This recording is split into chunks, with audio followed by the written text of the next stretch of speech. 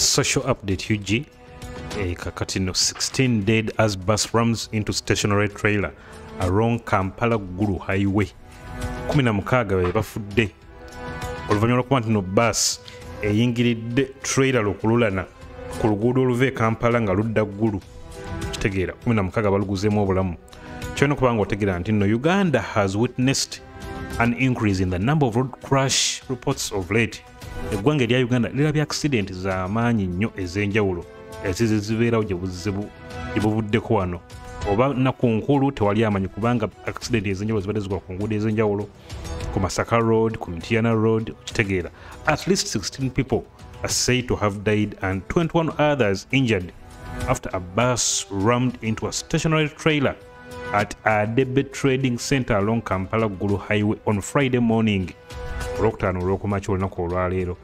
alleged that the bus of registration number U80 259P, which belongs to Roblin Bus Company, was traveling from Kampala to Gulu, and it ramped into a stationary trailer around midnight of January 6, 2023, along Kampala-Gulu highway. The trailer was allegedly loading at a Bebe trading center. The government stationary trailer ntegeeza nti no emmotoka lukululanga eri station somewhere nga tetambula ebadde eri mu kutikkibwawo mu bintu waliko a Bebe trading center just 1 kilometer to corner Kamdini checkpoint. North Choga region police spokesperson SP Patrick Jimmy Okema said okitegeera bus yayingiridde trailer eyabadde eyimiridde ng'eri mu kutikka. Okitegeera, according to him 12 people died on the spot while 4 others died at Tapara Hospital where they had been rushed for treatment. Police traffic and general duty visited the scene immediately on receiving the report and confirmed 12 people died on spot, while 4 others died from the hospital, meaning so far a total of 15 dead bodies and yet to be identified number of survivors survivors were rushed to at Tapara Hospital, some in critical condition for treatment. SP Okema added in a Friday morning statement, according to him, the dead bodies were conveyed to Anyeke Health for pending post-mortem. Cause of the accident is yet to be established but preliminary findings indicate wrong parking by the trailer driver with no warning signs. It's a very unfortunate incident. We call for calmness from members of the public. Our condolences to the bereaved families, he added.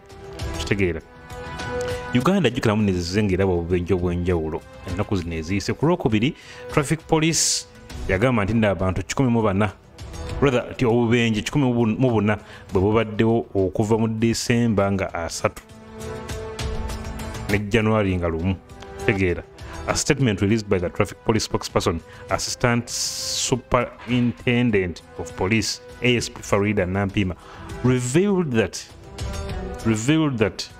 28 of the accidents led to loss of lives, 49 were serious accidents, and 27 were minor from December 30th to January 1st. Out of 104 accidents, we registered 149 victims, 35 died, and 114 sustained serious injuries, the statement read in part.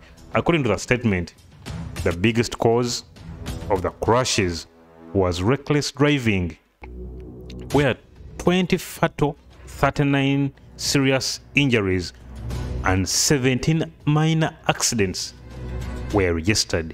Together, careless driving accounted for 2 serious and 10 minor injuries, and 4 people perished as a result of unknown causes, while 8 others sustained serious injuries.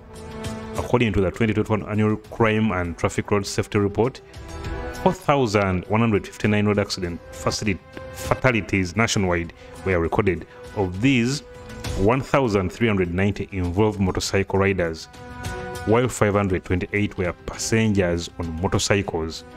Okitegeera, mwale bodaboda emma musobola mulindeko okutambula paka zinnaku enkulu ziggwe, ali n'abavuzi b'emmotoka oba parking ziteekako indicator tovugisa ndiima munnange olowooza gavumenti eyinza kubanga ekola kyo kubeera nga tukendeeza accident sizini ez'enjawulo. Just know what you think in the comments. Don't forget to subscribe and hit that bell button. Peace.